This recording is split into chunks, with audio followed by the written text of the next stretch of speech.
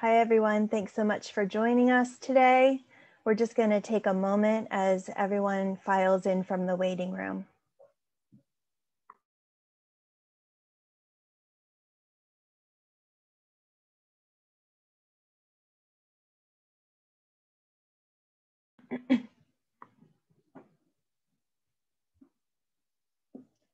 Again, thanks so much for joining us today. We're going to take a moment as people file in from the waiting room. We'll get started momentarily.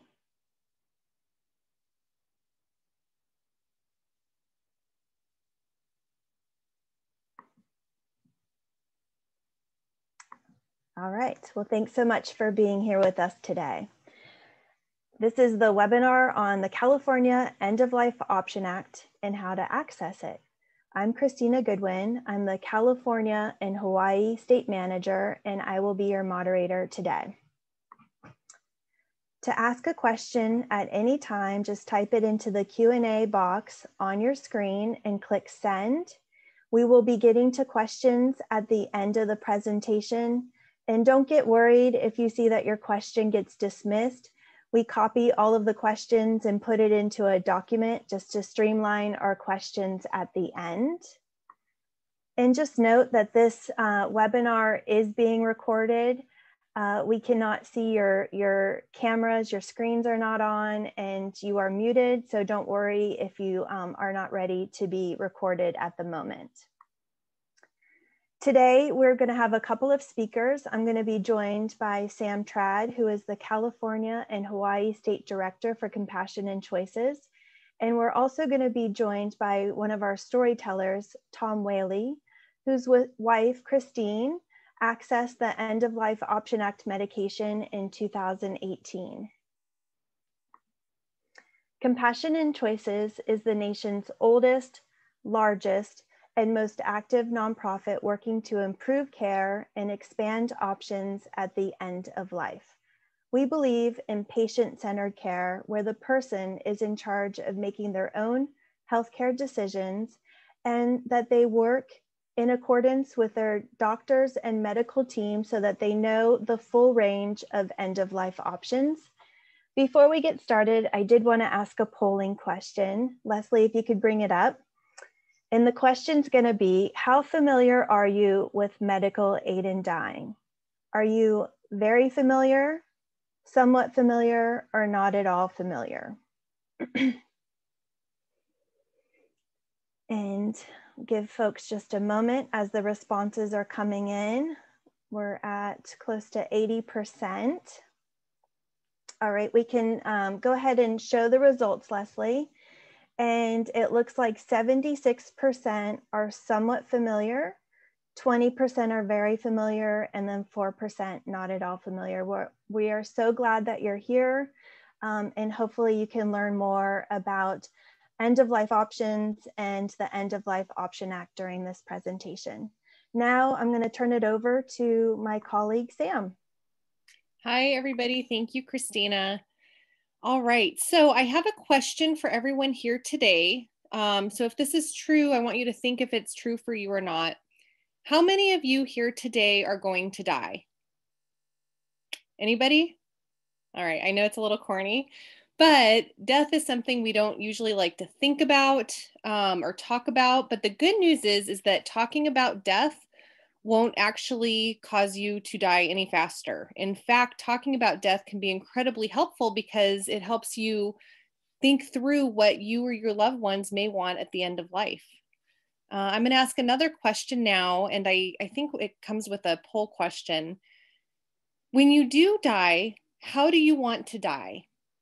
Take a minute and just imagine where you want to be at the end of your life. Do you want to be at home with loved ones? Do you want your pain and discomfort managed? Do you want to be in a hospital or facility? Or do you have another preference? And you can choose more than one.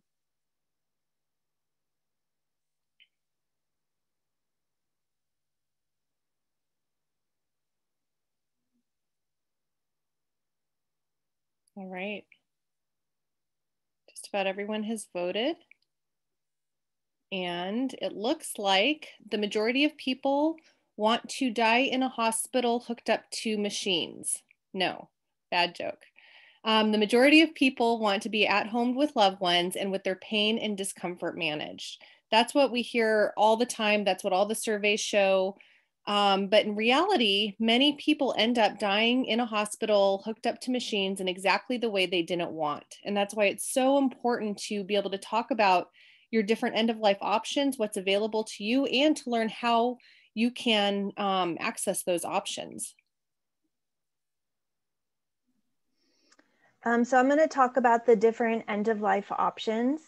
One is all medical treatment interventions possible. And we fully support people's choice to receive every medical treatment possible and to die in an ICU if that's what they want. But I suspect many of us don't want that. Compassion and Choices is working hard to make sure you have options for the peaceful death of your choosing. There's refusing or discontinuing treatment. Every adult has the right to refuse unwanted medical treatment. This is part of every individual's right to choose what will be done to his or her own body, and it applies even when refusing treatment means that the person may die. There's hospice, which includes an interdisciplinary team of caregivers providing comfort, support, and dignity to terminally ill people when medical treatment is no longer expected to cure the disease or prolong life. And this service most often takes place in the home.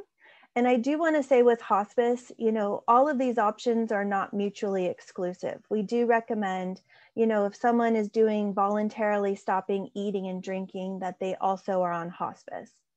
VSED, which is voluntarily stopping eating and drinking, it's a legal right for any individual who wishes to shorten their dying process by refusing nourishment or orally or through a tube. And it's a peaceful way to control the dying process if done under medical supervision. This can be a compassionate option for people with dementia, and we do offer presentations specifically about VSED, and we'll talk more about that near the end of the presentation. There's palliative sedation or deep sedation, which is the continuous administration of medication to relieve severe, intractable symptoms that cannot be controlled. This unconscious or semi-conscious state is maintained until death occurs. And then there's medical aid in dying.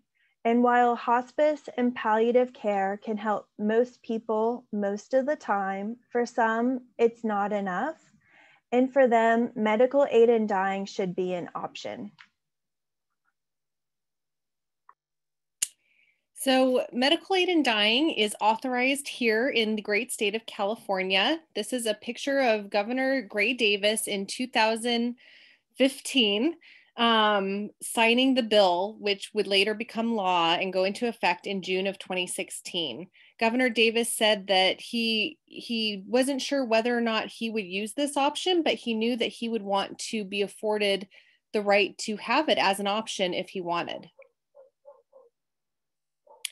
In fact, in California, we know from an extensive study that the California Healthcare Foundation did at the end of 2019 that 75% of Californians want the option of medical aid in dying.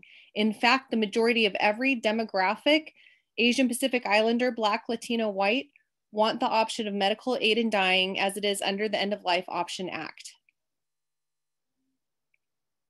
9 states have authorized medical aid in dying. It all started over 20 years ago in Oregon. Oregon was the first state to authorize it. And since then, we now have 9 states and Washington, D.C. all have similar medical aid in dying laws to Oregon's law.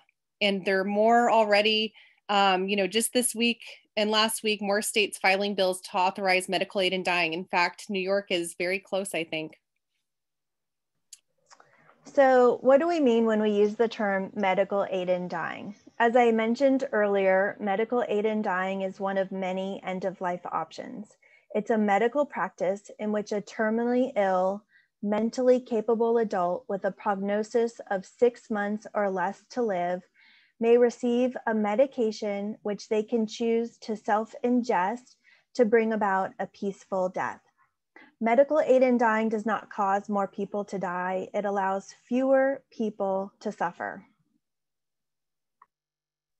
Thank you, Christina. And I just realized I said Governor Davis and I meant Governor Brown. I don't know if Mercury's in retrograde, but I apologize. I absolutely know it was Governor Brown. I was trying to remember his quote and I said the wrong name. So thank you for your patience with me today. Other important provisions of the law. It's really important to understand that medical aid in dying is not considered suicide or assisted suicide. People who want the option of medical aid in dying are already dying. Their terminal illness has robbed them of life. They don't want to die. What they do want is to be able to control the end of their life, which their terminal illness has completely robbed them of. It's also important to note that wills, contracts, insurance, and annuity policies are not affected. The death certificate lists the underlying illness. It doesn't say medical aid in dying. It says the terminal illness that the person must have in order to qualify for medical aid in dying. In fact, just having the prescription gives dying patients a great sense of relief. Not everyone who goes through the whole process to get their medication even actually takes the medication. We know from data from the Department of Health across the country that nearly 1/3 of patients who get their medication never take it. And again, just having it gives them such a huge sense of relief. I talked to one person who told me that they never felt more alive than the moment they got their medication. And he said, I know that sounds totally crazy, and I hope I never have to use it. But the fact that he had it there in his home and he could take it if he absolutely needed to helped him to live out his final weeks and days without having to worry about what course his terminal illness would take him on. So how do you qualify for medical aid in dying? Well, in order to be able to obtain a prescription, you need to be a California resident, you need to be 18 years or older, you need to be terminally ill with a prognosis of 6 months or less to live, you need to be capable of making medical decisions. That means that this is not an option for people with Alzheimer's or advanced dementia. You need to understand the decision you're making to choose medical aid in dying. You also need to be able to self-ingest the medication. There's no assistance when it comes to medical aid in dying.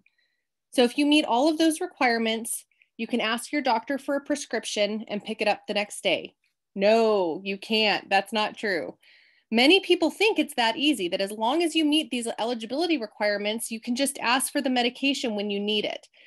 In fact, it can take quite a long time to access the law, and that's why it's so important that you're here today, because it can be very complicated to get a prescription for medical aid in dying.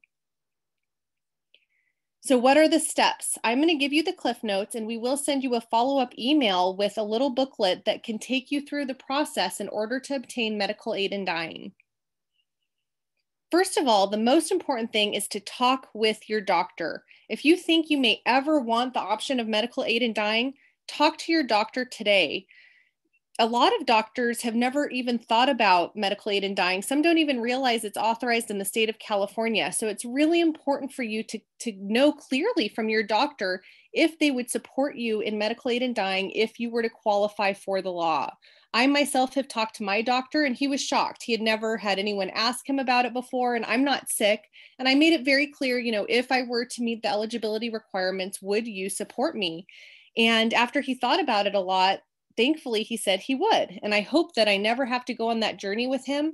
But I'm relieved to know that he would support me if I needed him to. If your doctor says no, that they won't support you in the option of medical aid in dying, then it's important to ask why. There are a lot of different reasons why a doctor might say no. First of all, is your doctor allowed to prescribe? There are some healthcare systems and hospices that don't let their doctors prescribe medical aid in dying, even if they want to. Now, any doctor can opt out if they want, but not every doctor can support you if they want to. So we know that 97% of religious healthcare systems in California don't let their doctors prescribe. So I can tell you right now, if you're at Dignity Health or an Adventist healthcare center, chances are your doctor's not allowed to support you in this option. In fact, they may not even be able to talk to you about it.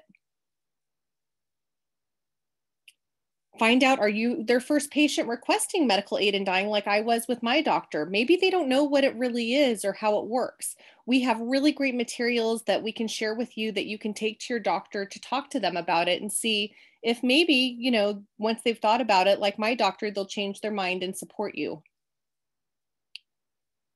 We have a great free confidential consultation line called Doc to Doc. This is for medical providers who can call, and especially doctors, and talk to another doctor who has a lot of experience supporting patients in the option of medical aid in dying and can mentor your doctor through the process so they know what to expect. You can ask your doctor to refer you to a doctor who will support you. I know it can be really difficult and scary when your doctor says no, if your doctor says no, but hopefully that doctor will refer you to somebody else who will support you so that you don't get lost trying to find someone to support you. It can be really difficult to find a doctor when you're healthy, and it's 10 million times harder when you're ill. Finally, we have a confidential consultation line called our end of life consultation line that you can call if you need help with any end of life questions. The way it works is you'll leave a message and you'll get a call back in 24 to 48 hours. And we'll send you all this information afterwards, so don't worry if I'm going too fast. So, next steps. First, we've established the most important thing: talk to your doctor, talk to your doctor, talk to your doctor. Find a doctor who will help you with the process and write the prescription for you if you qualify. Then you need to have a second doctor confirm your eligibility. Now, that first doctor who's going to end up being your prescribing doctor should help you with this process. But if not, just know you are going to need 2 different doctors to confirm your eligibility. Then you need to make a second request to the doctor who will ultimately write the prescription, separated by a mandatory minimum of 15 days. So the way it works is you have to have 2 oral requests to one doctor, the main doctor who will write the prescription, and it has to be separated by 15 days.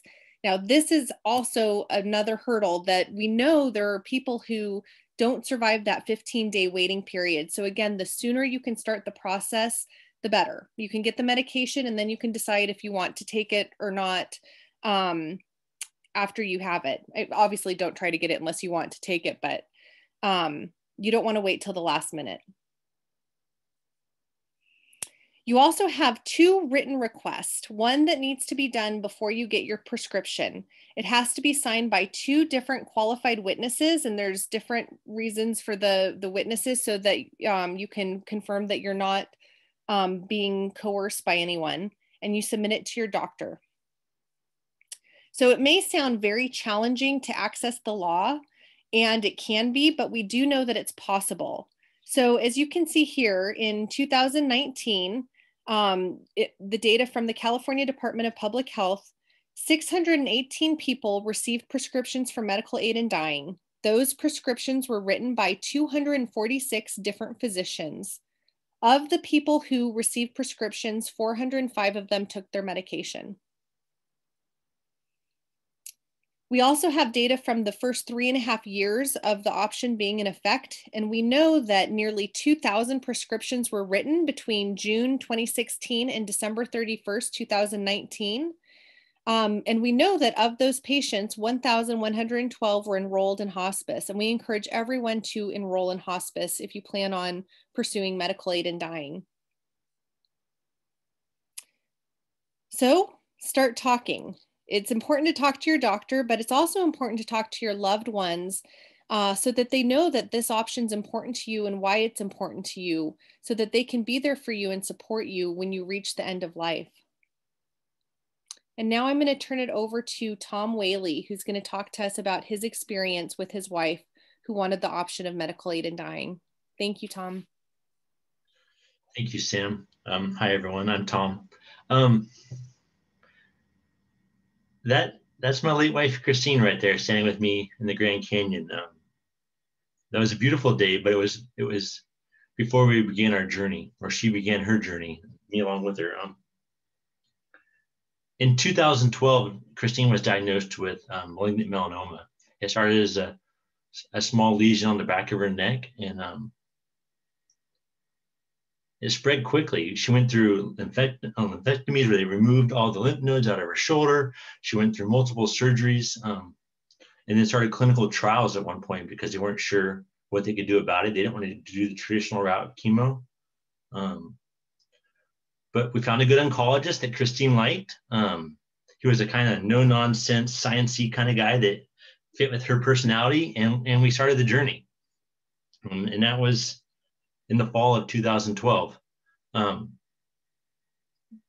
Christine was a fighter. She struggled. She wanted to live. She wanted to be here. She wanted to do things. So we went through, oh my goodness, at least 3 different experimental procedures over the next few years. And we did things that were on our bucket list. We took a trip to Thailand at one point. We figured out how to squeeze in between treatments at one point when she was feeling halfway decent. And some of them worked. Some of these treatments removed the cancer from out of her abdomen, from out of her shoulders. But it kept popping back up in her head, and we could never find a treatment that would stop its growth in her brain. We went through gamma radiations where she had to be strapped to like a gurney, and they fire gamma rays in, and it blasts something inside of her brain. And those are hard to watch. Those are hard to work with. But she kept fighting. She kept fighting.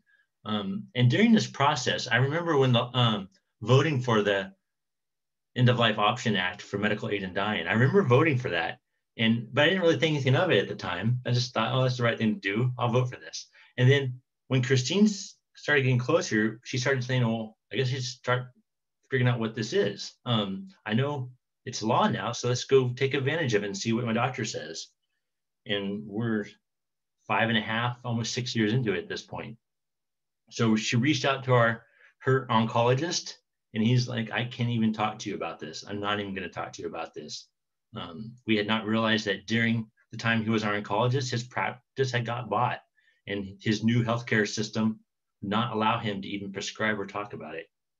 And so then began a journey of figuring out, what do we do at this point? Like, how do we move forward? Who do we talk to when our own oncologist won't talk to us?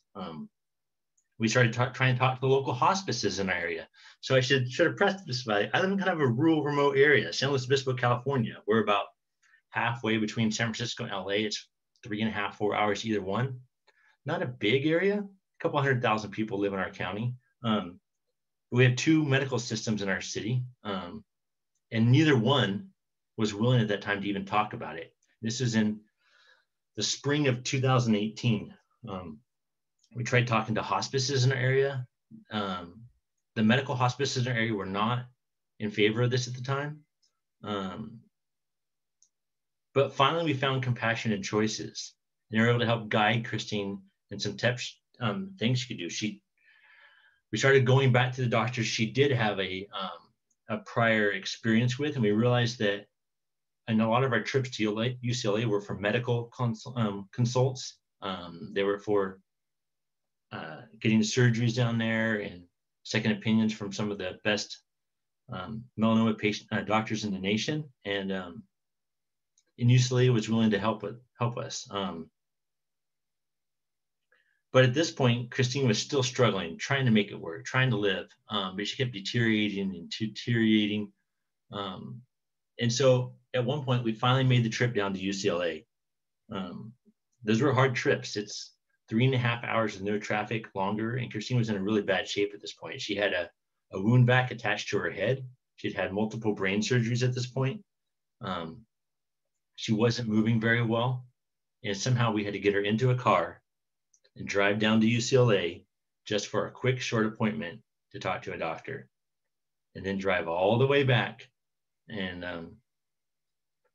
only to find out on the way back that that day, the system had actually been temporarily put on hold due to a court case. And that really bothered Christine. She had finally gotten a doctor that could support her and talk to her. And she got in a second that would support her in this decision. And we had talked to social workers to work through the witnesses system. And we're talking months here. We're not talking, this is a simple process. We're talking months to make this happen. And then it got put on hold temporarily. And so we didn't know it was going to come back. Christine wanted to go her own way. She had watched her her grandmother die a slow death from cancer. And she didn't want to go that path. She had seen her grandmother hooked up to tubes and be a slow, painful, part of family kind of death. And Christine wanted to go out her own way. She had had so much taken from her as far as choices about the cancer that she decided she wanted life to end on her own terms. And I think that's important to recognize that she didn't want to die, but since she was going to die, she wanted to go the way she felt comfortable. She wanted to go in her own way, in her own control, not her dignity, not her choice being taken from her about how she went. And so as this progressed, finally the law got upheld by the state Supreme Court, and UCLA reached back out and said, okay, now you can come down for your second visit. So we piled back in the car, made an expensive journey down to UCLA again to talk to all the doctors again and get a prescription. And at this time we're late July, early August. I don't remember the exact date. That's one of those 2 weeks, last week of July, first week of August, that she finally got the prescription.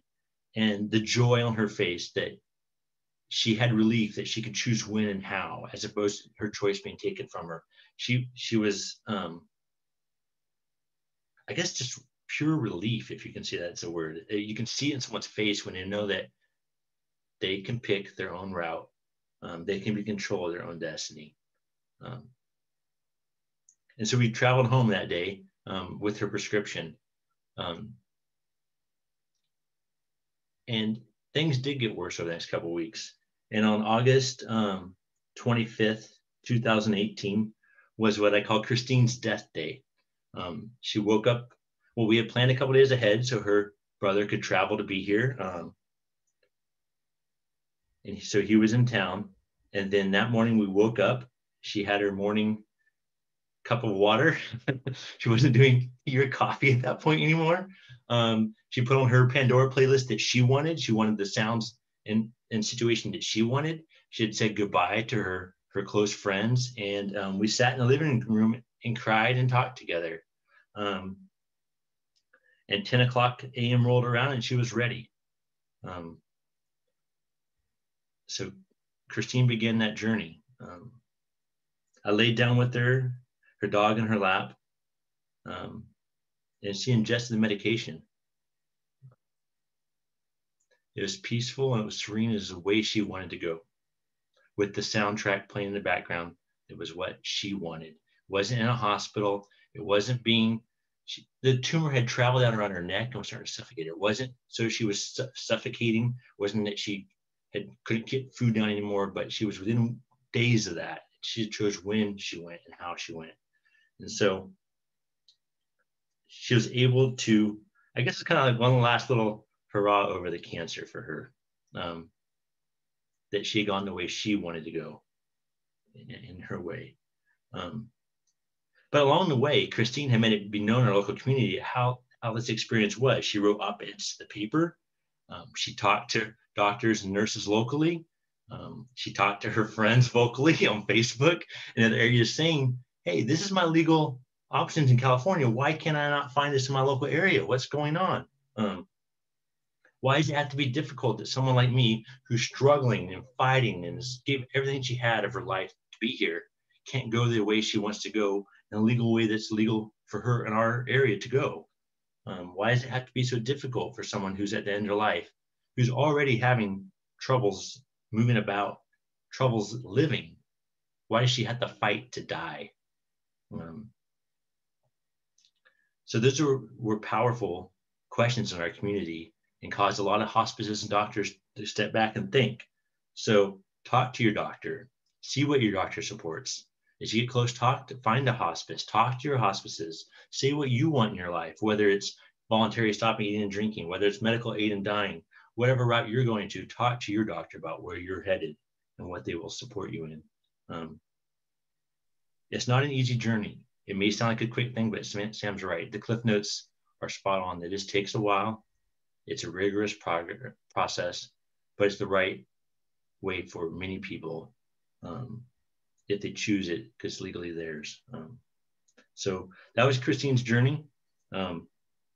afterwards, we had a little butterfly release with the kids. And they got to say their goodbyes in a way that worked for us that day. I think that's all I want to share. Thank you, Sam. Thank you, Tom. Thank you.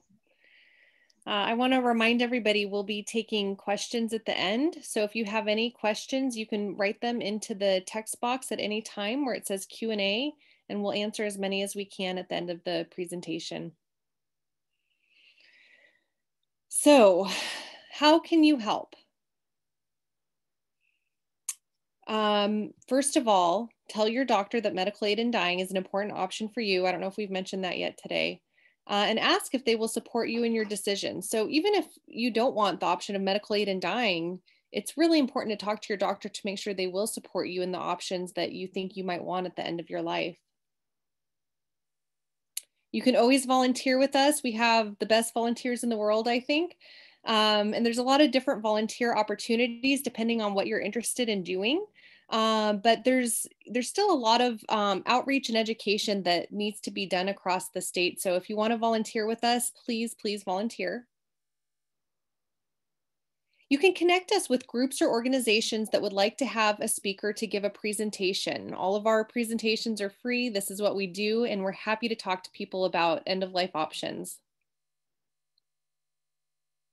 Connect us with medical professionals who want to learn more about the law. So we also do clinical webinars as well as really nerdy talk about policies and procedures with healthcare systems and hospices, because their policies and procedures are really important. We want to make sure that they do let their doctor support patients in the option, and that there is a process. So if a doctor doesn't feel comfortable and wants to opt out, that they will refer that patient to another doctor who will support them so that everyone can have the end of life experience that they want. And share your story. This is such a beautiful picture of Brittany Menard and Dan Diaz. You may remember Brittany. Her story went viral when she was 29 years old, before California had the law. She had a terrible form of brain cancer and ended up moving to Oregon to access their law, and fought for California and other states to have laws like Oregon. And Brittany said, "Having this choice at the end of my life has become incredibly important. Who has the right to tell me that I don't deserve this choice?" If you have a personal story that you would like to share about your loved one's end of life experience, or if you're seeking an end of life option, let us know, and we're happy to work with you. So we do have resources on our website. You can go to compassionandchoices.org/California. You'll find information, resources, and tools specific to our state and the End of Life Option Act. And we also have an end of life consultation program. You'll see the toll-free number on the slide, and they provide confidential, non-judgmental information on the full range of end of life options. They will help you with end of life planning and from anywhere in the country. Just so you know, it's a service. You leave your message and they'll get back to you within 1 to 2 business days.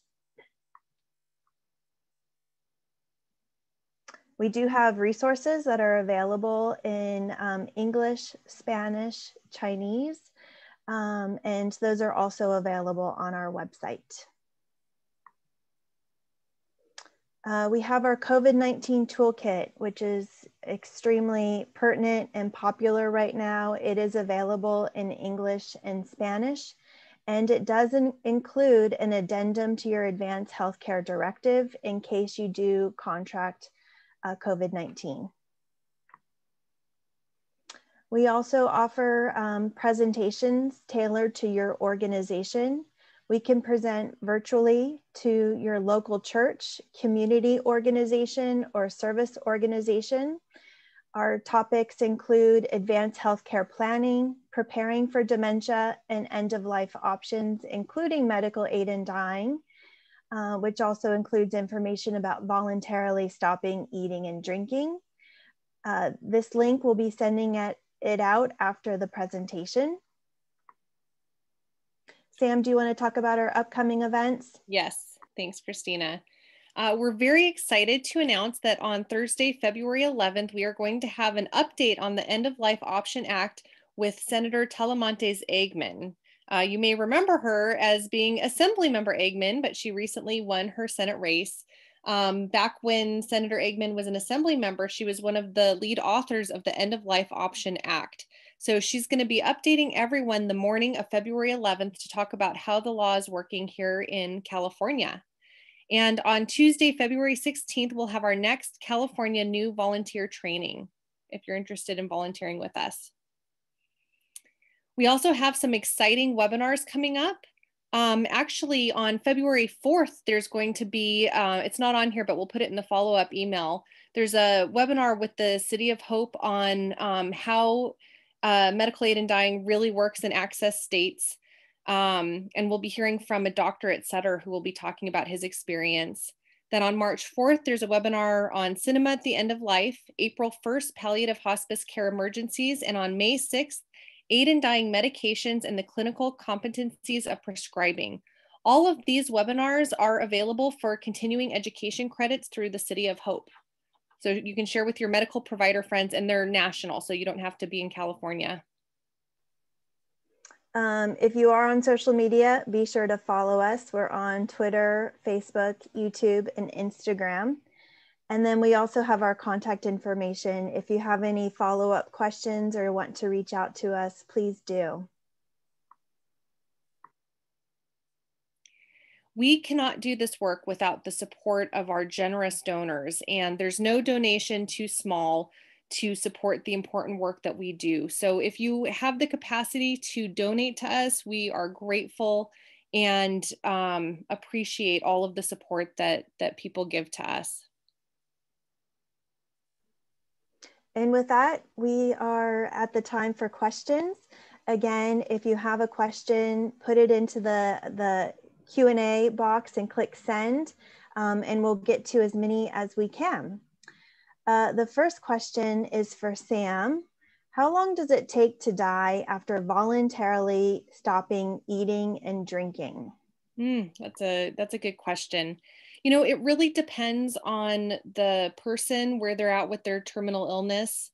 You know, it's difficult to predict exactly when the end will come. It is important, obviously, to make sure that you're comfortable and that your pain is being managed. It can be a really beautiful end of life option. And I know for some people it doesn't sound like it could be beautiful, but it really is, as long as your pain is managed. Thank you. The next question we have is for Tom. Is You know, there actually, any, oh, go ahead. I just wanted to add, I would encourage anybody who's thinking of having that option to interview your hospice, find a hospice, and make sure that you have hospice there to support you in that end of life option, and talk to your medical provider to get a sense from them how long it'll take. Thanks, Christina. Yeah, for sure. And for Tom, is there any advice you would give to someone who has a loved one going through the process of accessing medical aid in dying? I know we keep talking about it, but just talk to your doctor. Talk to them early. Like, maybe you're along in the process, but if you know people are coming along in the process, like this started, like, have them talk to your doctors. Have them talk to your doctor before you get ill. Talk to your doctor now while you're healthy and doing well. That's key, because if your doctor doesn't support you, you can find a new doctor. And that's key in your journey before you get so invested in a doctor that you're struggling to find someone new when you're really sick. And reach out to places like Compassion and Choices. There is help. There are people out here who understand what you've been through and can help point you in the right direction. So, thanks, Tom. Sam, what can be done, and to whom do we need to speak and write to make sure medical aid in dying is accessible to all Californians? It's not okay that it is so very difficult. That is a great question, and I completely agree. We do a lot of work here on the ground to do what we can do to try to make it easier for people to access the law. But I'd encourage you to volunteer with us. There's, like I said before, there are different volunteer opportunities. We have a team of volunteers who call hospices and healthcare systems to make sure they have good policies and procedures in place so that patients are able to access the law. And I'm hopeful, Oregon actually amended their law last year. It went into effect where they can waive the mandatory minimum waiting period. So I'm hoping we can do something like that here in California one day. So sign up for our emails and volunteer with us. The next question we have is more specifically about the end-of-life option process. Is there a format that needs to be followed for the written request when requesting the medication? Does it need to be witnessed or notarized? That's an excellent question. And yes, there are official forms that you need to use for the written request, and they need to be signed by 2 qualified witnesses. And there's various requirements for those witnesses, like one of them can't be related to you, one of them can't be staff at the medical center you're receiving care at. And the point of it is to make sure that you aren't being coerced. And I can say that in over 20 years of Oregon's law being in effect, and we have 50 combined years of data from all of the authorized states, there's never once been an incident of coercion or abuse. Okay, this question, they're asking if they can contact Compassion and Choices for a list of doctors in California who will prescribe the prescription. And another person said they're not very mobile, so how can they find a doctor who's supportive of this option? Great questions. So first of all, our goal at Compassion and Choices is to normalize end-of-life options, which means that nobody should have to call, a special doctor to be able to access the law.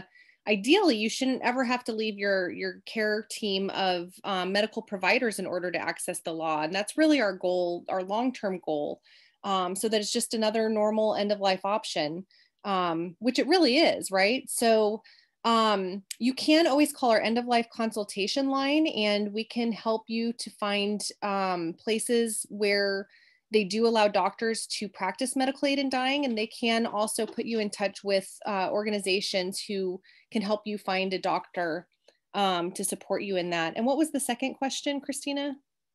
Someone said they're not very mobile, so how do they find a doctor who's supportive of this option? So I think, again, if you call our end-of-life consultation line, there are groups that can help you advocate and talk to different medical systems. I will say right now, telehealth has become huge, which is great. And we're really hoping that that'll remain that way so that you can use telehealth. Home health is becoming more popular. So these are all different options that, depending on where you get care, can be an option for you. But if you need someone to help guide you, then please call our end-of-life consultation line. Okay, this next question, I think both of you can address it. The question is, isn't a healthcare professional required to be in person when the individual ingests the medication? No, they're not required to be there. And in fact, a lot of people prefer not to have any medical professional there present when they take the medication. However, a lot of times people do want a medical provider there just in case, having a nurse or a death doula. Death doulas are great, and there's a lot of great options. And if you need a referral for a death doula, we're happy to help you with that. You can get that from our end-of-life consultation line. But it's really up to the person who is using medical aid in dying, whether or not they want to have a medical provider there. It's a very personal decision. And, both the doctor and the pharmacist will go over how the medication works, how the person can take it to make sure that the person, feels equipped for it. Did you want to add something, Tom? Yeah, I'll just chip in for a second. So our pharmacist did sit down with us and gave me very detailed instructions on how this would work out. Our pharmacist knew that there would be no medical people at Christine's death because she chose not to, and also no one would. Our hospices didn't support it, and her death doula was through one of those hospices, so the death doula wasn't allowed to. By her hospice, wasn't allowed to be here. I think that may have changed some of the hospices recently, so your hospice may or may not allow. Ours didn't. But Christine, they gave very good instructions. I got to ask a lot of questions. I just had to follow along and with some minor preparation and make things happen. I would add, oh, I'm sorry, Tom. That's fine.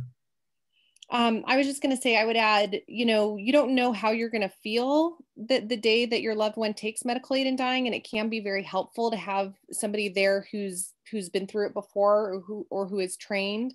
So it's just something else to consider. Yeah, our death doula showed up within 10 minutes or so after she passed, so that worked out well for us. Thank you. Let's see. So there's a question about telemedicine, which I know is very popular right now, given COVID-19. And can telemedicine be legal for physician consultations? So it's important that the patient-provider relationship has already been established. But if that's established, there are some healthcare systems that do allow telemedicine for the medical aid in dying consultations.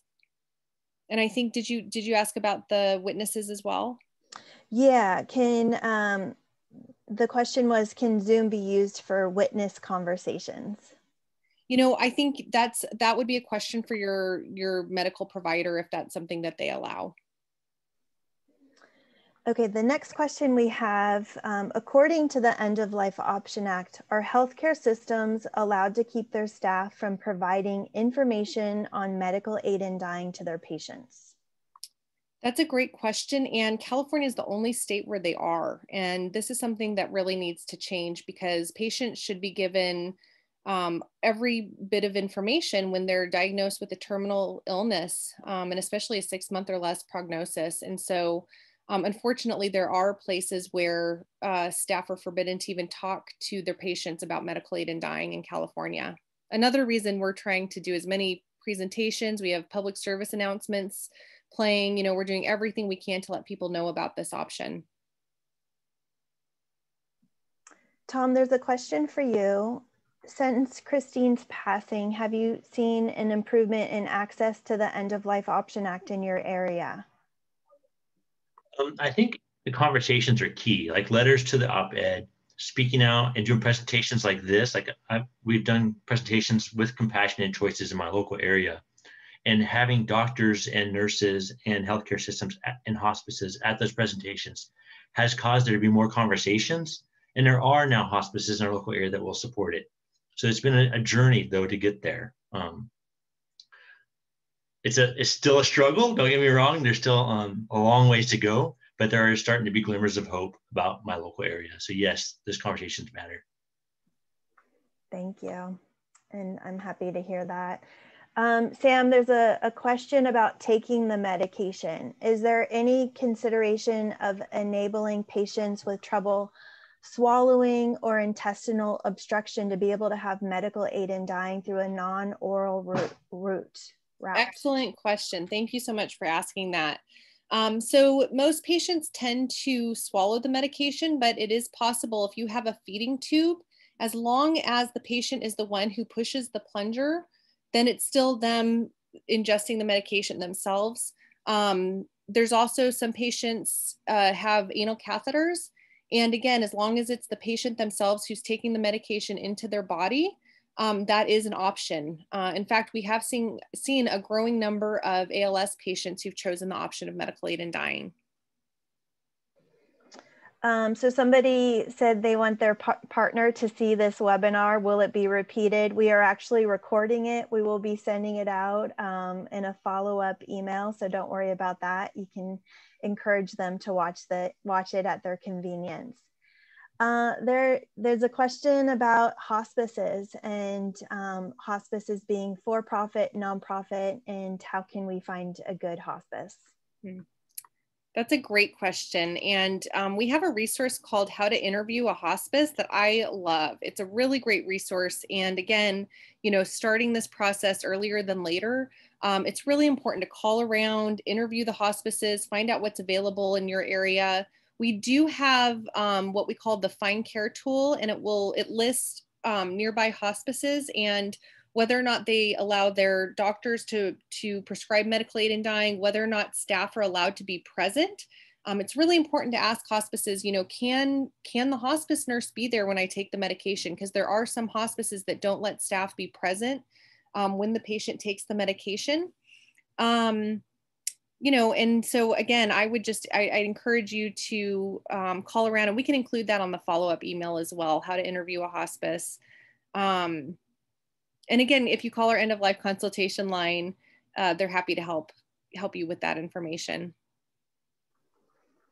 So someone's asking about the process of dying once you ingest the medication. Do you fall asleep first? Does your heart stop? Your breathing stop? What is the exact process? So usually the patient falls asleep within 5 to 30 minutes, and then eventually they pass away in their sleep. And that can take anywhere from 20 minutes to up to 2 hours usually. Yeah, just from my experience, all I could speak to, Christine fell asleep within 5 minutes, and she passed away peacefully, very peacefully, within 25 minutes or so. Thanks, Tom. And let's see, there's a question about religious healthcare systems. So how can someone like Dignity Health, who has bought just about everything, prevent their doctors from supporting their patients' requests? So because of freedom of religion, that's why, I guess, the short answer. But I will say there are things that you can do if you're passionate about making sure people have access to the full range of end-of-life options. We have in the past, the UC Health System was determining whether or not to have an overall policy of allowing their facilities to contract with places like Dignity Health. In fact, UC San Francisco had been planning on merging with Dignity Health, and we worked in a coalition with other advocacy organizations. And thanks to our volunteers who sent hundreds of emails to the board of UC Regents and to the leadership, the president at UCSF, we were able to stop that merger. And things like that pop up all the time. And so we're keeping an eye on it. Again, UC Health Systems, they were going to vote on whether or not to allow this to happen. And then when the pandemic hit, it just got kicked down the road. But it's something, again, you know, talk to your doctor, talk to your medical providers. You might think you're at UCLA and maybe you're at a facility that's been merged. And, you know, UCLA does allow their doctors to support patients in medical aid in dying, but you know, it's true. There are religious healthcare systems that are growing. Our president and CEO, Kim Callanan, recently wrote a really moving op-ed about it that I encourage you to Google.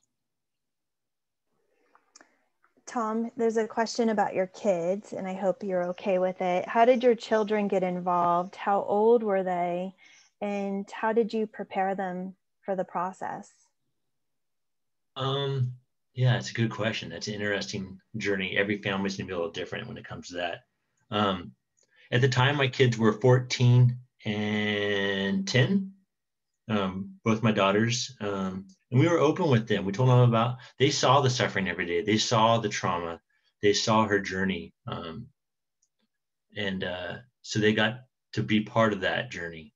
And we were honest with them about what her choices were and what she wanted in her life. And they were not present when she ingested, but they came right after.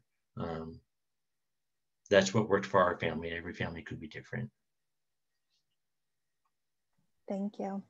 Somebody's asking for the end of life consultation line, and that is 800-247-7421. And we can send that out to you after the webinar.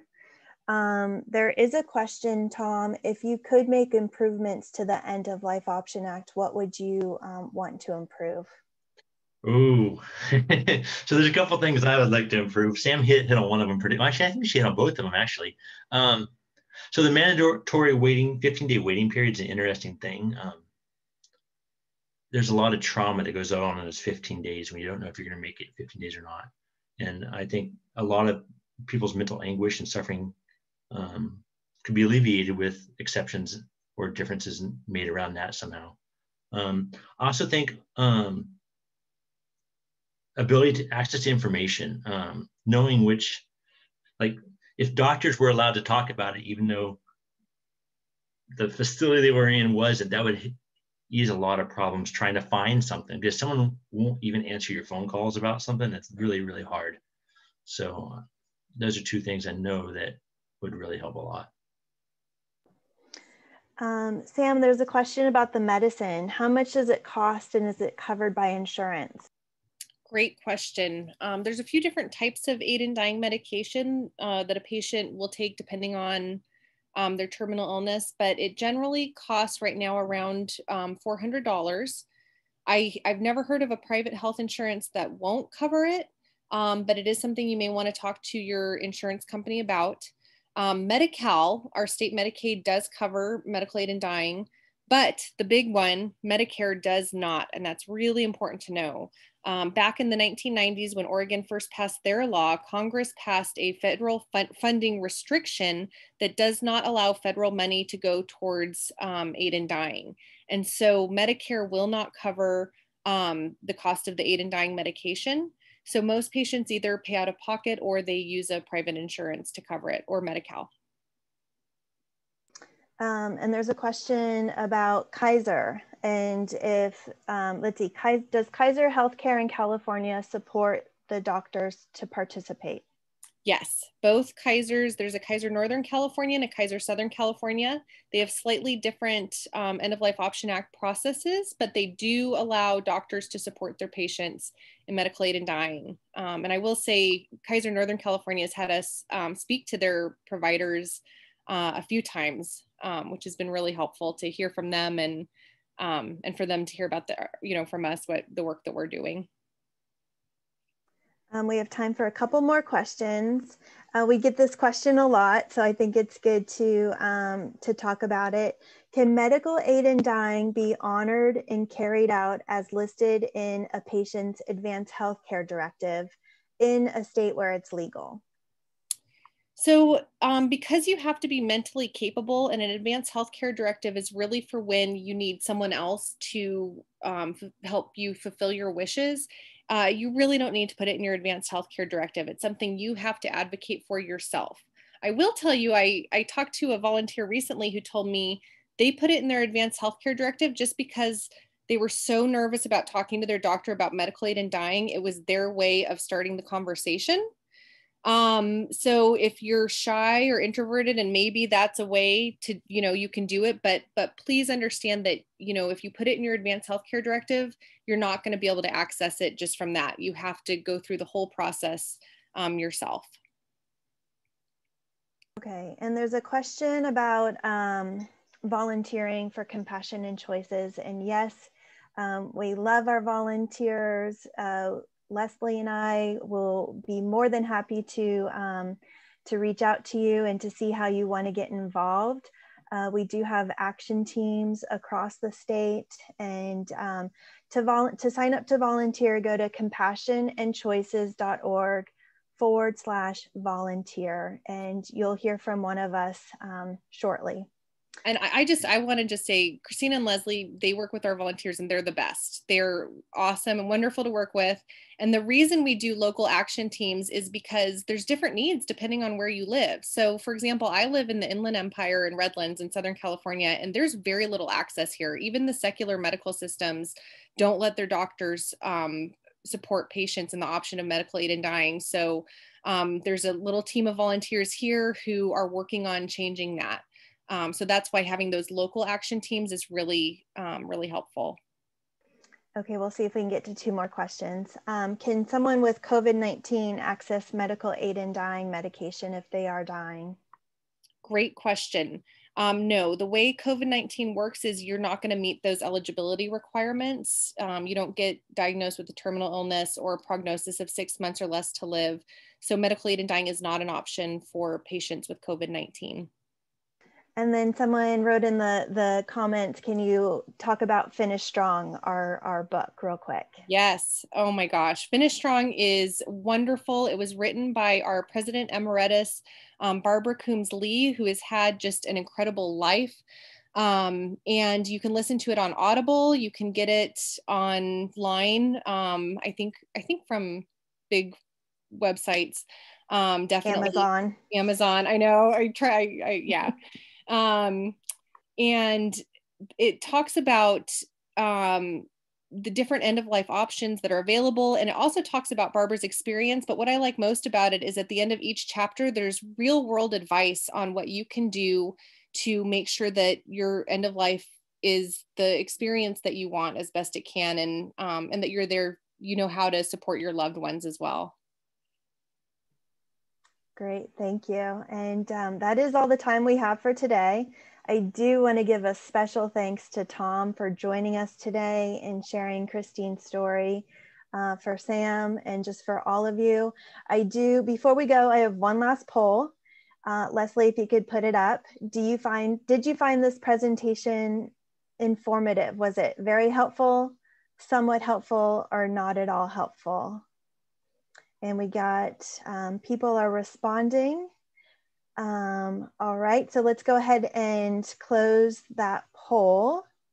And I can see, thank you so much. I'm so happy, it was very helpful. And, you know, please, we're gonna send out some follow-up materials. Don't hesitate to reach out to us. And if you have questions, if you have a story to share, we wanna hear from you. Thanks so much, everyone.